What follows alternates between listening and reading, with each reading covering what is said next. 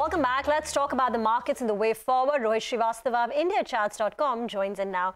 Rohit, what's the call now? We've hit all-time high levels. We appear to be dithering at this juncture. What's the trading approach?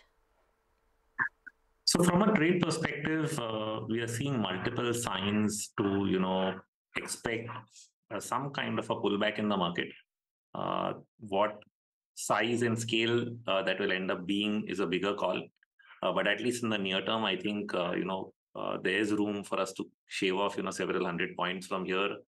Given that Nifty for the last 5 to 6 days is actually seeing substantially lower volumes than it has seen in the prior period, so that shows an exhaustion in the large caps that we are seeing. Of course, some of that trading has shifted to the mid cap. So I think, purely looking at levels at around 18,660 should be a key resistance level to watch, plus or minus a few points here and there.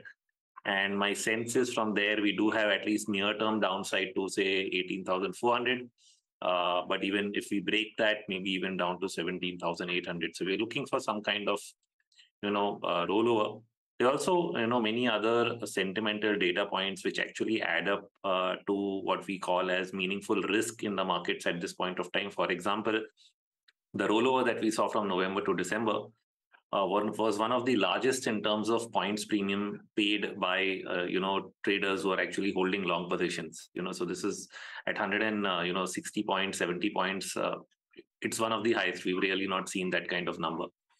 And at the same time, you're seeing close to now yesterday's data shows 90,000 contracts plus long on the side of foreign institutional investors, which is also over a 1-year high. I think June of 2021 is the last time we had a number close to 92,000 contracts. And so that kind of long position usually leads to a pause in the market. And I think that's the setup, multiple data points coming together. But I think the volume part is really meaningful because you have a higher price in Nifty and lower volumes, showing a volume divergence, which sort of is an exhaustion sign for the market in the days ahead. What do you make of the volatility index, Rohit? Because, I haven't seen the VIX as low in the last 12 months or so. In fact, you could extend it all the way up to the pandemic period as well, where we saw that sharp spike in the VIX, and it sustained for about 18 to 24 months after cooling off in the manner that it has. Now we are close to fresh record highs. Tensions across the world are still there, but the VIX does not, signify that. I mean, we have the VIX at around 13 and a half levels. At times it has gone sub 12 as well. Do you think it's factoring in a fair amount of complacency?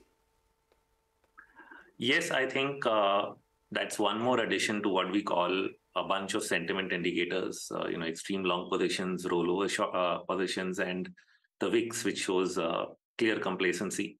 Or the willing, we can measure, we can give it different names. We can say that people are not willing to pay too much for protection, so that's another way of looking at it, which means, people don't think they need protection. And so they're not paying a big premium for the option prices, and which is why the VIX has really come down so much.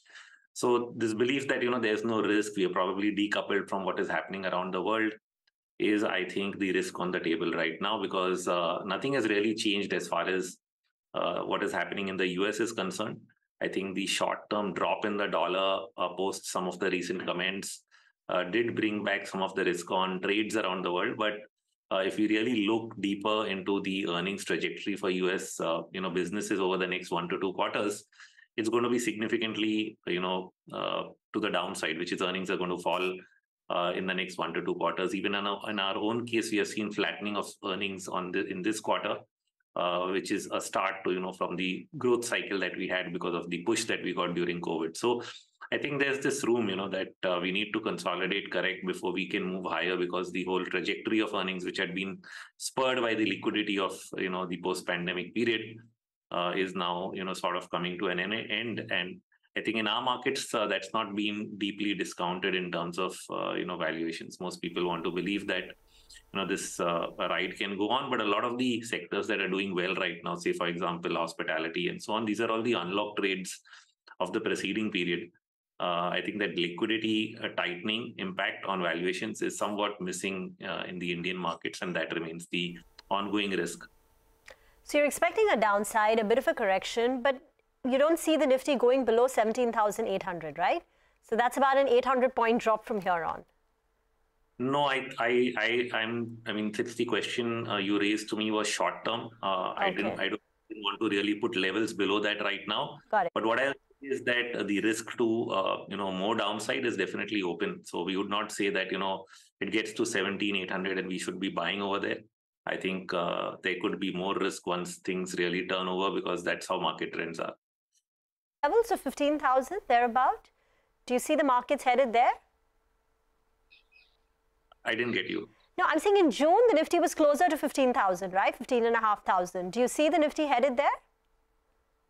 What I'm really saying is that the risk of it going there is still open. Okay. If we don't get there, say for example, let me take the monthly bands.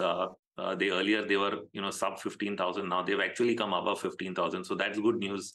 On the monthly bands are somewhere around 15,500. That is sort of the 2 standard deviation move, which still is within the closeness to 15,200 where we had reached. So we can't completely rule that out. Unless the structure of something really changes in the structure in the macros. Till that happens, I think we can't rule that out.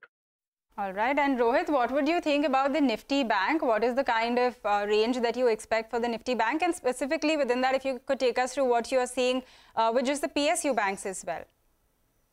So my sense with the PSU banks is that they've probably peaked, and for the time being, I think it could be several weeks or months before you see new highs in that sector. And the reason is simple: we have seen peak optimism and volume in the sector. The volume is like 2-year, 3-year high, what you've really seen recently. And whenever you see price volume action that is that magnificent, you sort of come to the end of that particular trend for a while. So even if the upward trend in PSU banks has to continue, I think the case is that it's going to pull back and going to correct. So this would basically not be a right time to making fresh entries into PSU banks. In fact, might make great sense to actually book gains and then look for a better entry point later on. So that's my sense as far as PSU banks are concerned. For the Nifty, Bank Nifty, I'll give a similar range. Like on the upside, I would say the upper band around 43,500 is the upside, and the downside would be closer to around 41,000. All right, Rohit, thank you for joining in and giving us your view. Though the next time we'd like to know, is if there's anything that you are positive on right now and something that one should go ahead and buy at these elevated levels as well. But